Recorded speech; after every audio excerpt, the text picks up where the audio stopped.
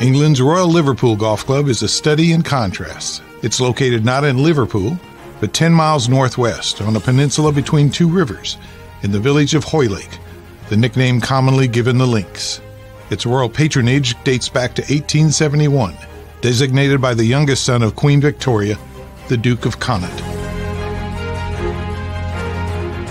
It's a genuine links, atop sandy loam deposited eons ago by the adjacent River Dee, its shoreline forming the western edge of the course.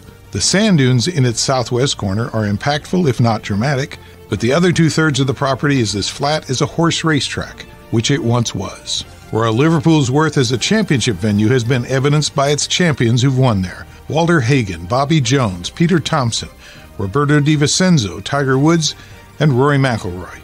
It was a frequent open host until 1967, then was shunned for nearly 40 years before being returned to the open rota in 2006. Much of its championship architecture is the result of what legendary British designer H.S. Colt installed 100 years ago.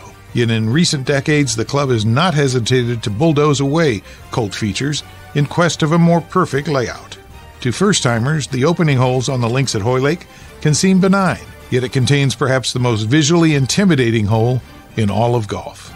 This is every hole at Royal Liverpool Golf Club.